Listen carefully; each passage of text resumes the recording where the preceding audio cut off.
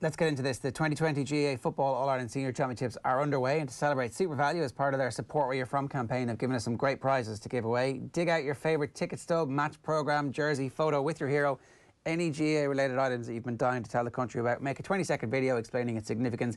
Get them into us on any OTB social channel or on WhatsApp 0879 180 180. And to show you how it's done, here is Enda, Coll and Hannon. Okay, so I'm a Monaghan man. I'll put that out there straight away. But my dad's from Galway. He's from Dunmore McHale's man. So I grew up idolising Michael Donnellan. The Donnellan dynasty, of course, his father, John, was a serious player for Galway. His grandfather, Michael, they all won All-Ireland. We all remember that run. Michael Donnellan went on in that 98 All-Ireland final against Kildare. But this is my favourite and most treasured GAA Memorabilia piece. It's a match programme from a league game in Healy Park in Omagh in April 2004. 1-16 after extra time between Galway, a piece between Galway and Tyrone. But this was the day I met Michael Donnellan. So this was something I'd always wanted to do, walking the streets of Dunmore, visiting the grandparents. But finally on this day I met Michael Donnellan, got him to sign my programme just before he hopped on the team bus back to Galway. And yeah, that is my most treasured GAA Memorabilia piece. And Enda, Coll is next. So I'm one of many Ulstermen in the off-ball offices from Donegal. I couldn't travel up to my home county to actually get my sports memorabilia. So I've drawn a little picture of it here. It is from the 2012 All-Ireland final when Donegal hammered Mayo. And if you can see on the back there, it's from the Hill 16. I was located in the Donnellan-signed when Michael Murphy fired that ball into the net, and then Colin Anthony McFadden fired the second one. I was actually told by a fellow Donegal fan to calm down after that goal went in. It was unbelievable.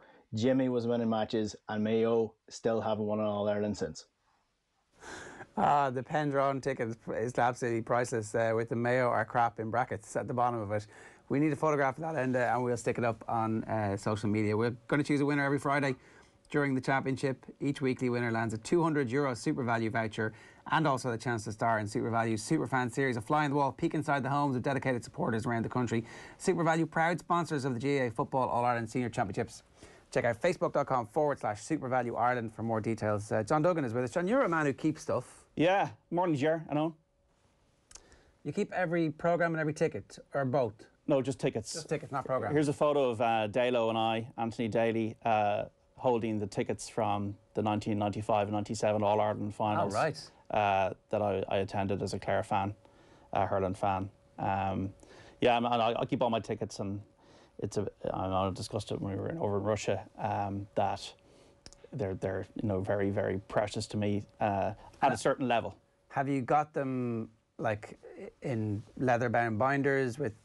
Like, is there, or is it? There's a drawer. Are they everywhere? There's a drawer. There are secondary tickets, and this is a kind of a. I'm not trying to be in any way kind of arrogant about that, or disrespectful to people. Anybody goes to a match, but there's general tickets. You go to matches, and this year generally you go to see Leinster, Munster, grand, whatever. But there's a special drawer for special tickets: All Ireland finals, Six Nations games, Republic of Ireland internationals at a high level, and anything that I beat at. That goes into the drawer. Certain programs, Tottenham programs from when I was a young lad. Programs of major tournaments, anything that I've got signed, and that goes into the special drawer. So if the house burns down, I'll be walking around Dublin with a drawer under my arm, and you'll know what the drawer is. It's the drawer full of tickets. And is the drawer organised? Is it? Oh, it's meticulously organised. Every 6 months I go in and I go through everything, and they relayer them. There's a book from Pele, signed from Pele. There's a Shane Lowry signed programme from the Open, and look, the only reason why it's there, and it's memories. Like, I think the best thing for me in life is memory. Because it's your identity as a person. So all the memories are placed in that drawer, and sometimes I go through it and go, yeah, that was a good day, and I was very lucky. Do you have any sports memorabilia on display?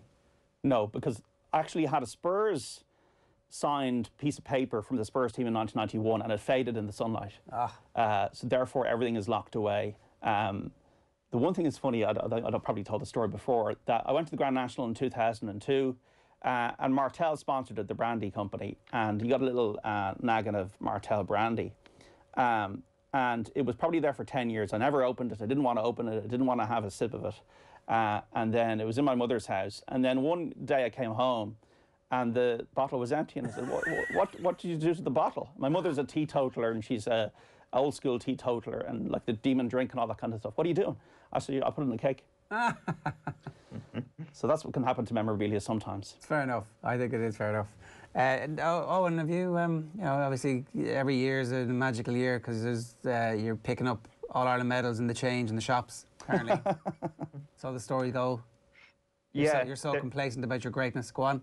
Well, there's a good evidence of inflation happening in the late 90s here in front of me. So we've got an All-Ireland football final ticket there from 1997, which cost £10. Wow. But if you go 3 years later, £25 for an All-Ireland football final semi-final. Mint condition. Mint condition, absolutely. There is a Hill ticket from around that time as well, the All-Ireland replay in 2000 for £15. My mom keeps all of these, and she dug these out. The earliest programme she kept was Kerry against Tip in the 1998 Munster semi-final. Wing forward for Tipperary that day, wearing the 12 jersey, Brendan Cummins. And I love looking through the minor teams of these era as well. This Kerry minor team was pretty good. It had Stephen O'Sullivan fullback, Mark O'Shea was wing back, Sean O'Sullivan wing forward, Ty Kennelly in the other wing. And also on the bench that day you had Paul Galvin. And John Galvin was midfield for Limerick that day in the minor team. Here is a signed Kerry jersey from 2018. Unfortunately, not an All-Ireland winning year, but maybe if they've got, you know, if they do the 10 in a row, actually finding an All-Ireland winning team could actually become a collector's item in years to come. A couple of match programmes. The 2000 both games supported the match programmes here. The minor team on the first day, the minor game on the first day had Cork against Mayo. This Mayo team, the minor team, had Conor Mortimer and Alan Dillon through the middle there in that match programme. But my favourite thing about these programmes, because it was Kerry against Galway on both occasions, was this ad in the middle. Eamon O'Keefe and John O'Donoghue, back-to-back, straight out of Connemara. Eamon O'Keefe there. It is gangster stuff there. It is absolutely class. And what's the ad for? Forrest na Gaeilge. Oh, right. Forrest na Gaeilge, so you can see that there at the bottom. The ads, obviously, in these things are remarkable. Like just a couple of other things. There's like a Kerry Barrow on here, signed by Gooch and signed by Donald Daly. I think I got them to sign it when they called to our school when they won the All-Ireland in 2004, I think. What age are you? 22? And then finally, another piece of musical anatomy that I have is apparatus. That I have is from the 2000. Musical anatomy. Whoa! Too much information this morning, Owen. Whatever you do in the privacy of that Kingdom of Kerry is up to you. From the 2010 Munster Championship, it is probably the thing I'm most ashamed to own. But what else happened in the summer of 2010? It was, of course, the FIFA World Cup. It was, of course, happening in South Africa. I was a teenager. I was prone to silly purchases. I did buy a vuvuzela before Kerry against Cork in the 2010 All-Ireland Championship. It is terrible. I think somebody jammed a battery into it to stop me using it at the time, and I dug that out last night. Probably my least favourite piece of GAA Memorabilia. Does it still work? No, as I say, there's something in it, so it doesn't actually work. You're off to Sotheby's, Owen, I think, with all that stuff. Thank you. That is such a compliment, I think. OTB AM is live in association with Gillette. Good morning. Start with Gillette giving you the confidence to tackle the day ahead. Share whatever good memorabilia or bad memorabilia you have out there. We'd love to see it. Whatever is in your closets, dig it out, unfurl it, take a little video, tell us what's in it. 0879 180 180 is the number we'd like to see. And there's a €200 voucher for Super Value for the best or worst. To be honest, we'll decide. It could be absolutely amazing or it could be funny and bad, but we'd like to see it either way.